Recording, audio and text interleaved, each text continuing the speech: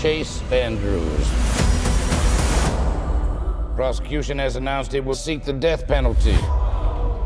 I'm going to get out of here, one way or the other.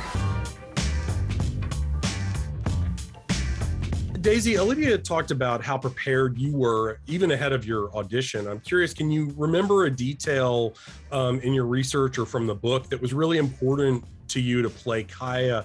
I think what I loved about Kaya was that she was complex and she was layered. And I think, you know, one thing I really read in her was her incredible resilience and her strength and her bravery, but also how gentle and curious she was, and that she could be all of those things in one person. And I think working on the accent in particular was really helpful in finding that quality about her, because I think naturally that kind of North Carolina sound has a real lyricism to it and a melody that is very delicate and gentle. And I think finding that and trying to get that right, which I tried to do before my audition, was really important to find that kind of characterization within Kaya. Taylor, you know, Tate sort of violates Kaya's trust in this really kind of powerful, profound way, albeit obviously not in as actively harmful a way as Chase does. I'm curious, how much did you sort of rely on the juxtaposition of those two relationships to make Tate sort of comparatively more appealing? I mean, I think Tate is naturally a kind and compassionate person. He's very loving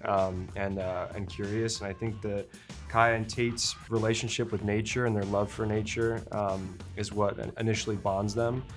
That being said, like you said, you know, Tate's you know, multifaceted as well, so he does make a big mistake and ends up paying for it and trying to make up for it.